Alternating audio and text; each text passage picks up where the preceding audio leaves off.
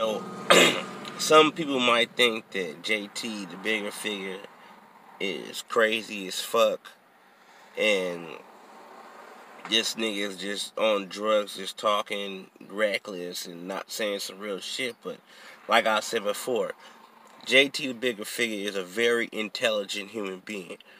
If you want to learn anything from music from him, you can learn. Just look at it. You can learn a lot of shit from JT, the bigger figure. Put it that way.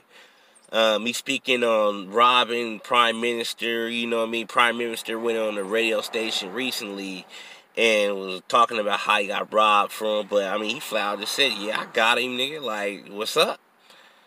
Then he was talking about the J Dig situation with Mac Dre. Now, I have to say I heard something like that before.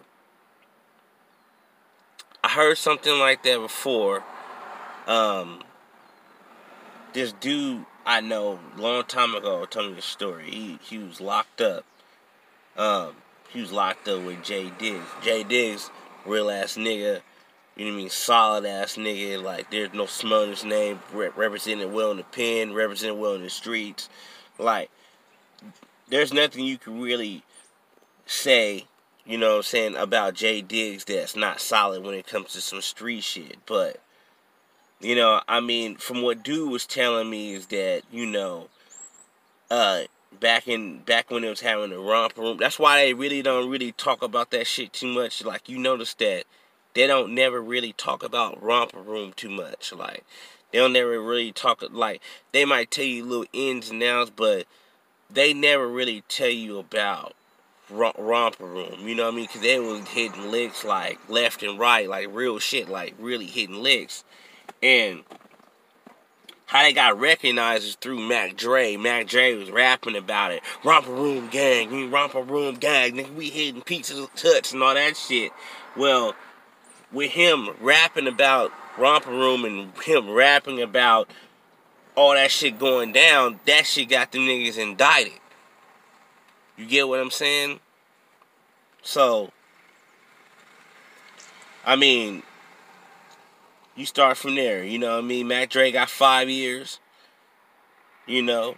Nigga J Diggs got like 12 years, came out, you know what I mean? They rocking together and all that shit, but I mean, if you want to know some more information, start right there. Like, I like to lead people to puzzles and mysteries, you know what I mean? I'd like to just throw shit out there in the air and let motherfuckers think for their own self. But, like I said, romper room, nigga, Mac Dre, one of the first niggas to get on the mic, Bobby Shmurder niggas, you feel me? He Bobby Shmurdered his team, you know what I mean? Rapping about all the licks they was doing. They was going from city to city, this nigga performing, they hitting licks. Every city he performed in, they hit a lick.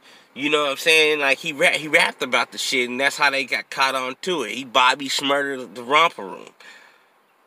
You know what I mean? Like, this is some real shit. Like, you know, I'm an old ass nigga, so I can tell y'all some shit.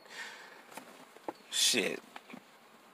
Yeah, but JT, man, like, I don't know, you know, maybe he feels bad for, you know, Mac Dre or what's going on. I don't know what's going on as far as, like, how his daughter's getting treated or how his car got dead and all that stuff. I don't really know the ins and outs about that, you know what I mean? I'm not from Vallejo, so I don't know the ins and outs about what happened to Mac Dre's estate when he passed away.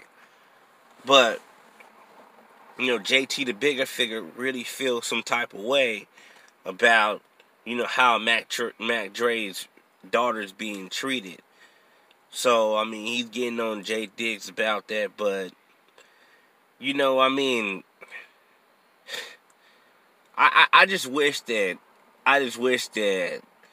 you know, Northern California is just not represented this bad to the point where everybody's feuding with each other and everybody has all types of crazy words. It's the OGs too, man. It's not no young niggas. Like, it's not no young niggas starting no feud out here. It's all these old ass niggas starting feuds and shit, trying to expose some old ass stories, man. Man, she gotta get better than this, man. Get back to music.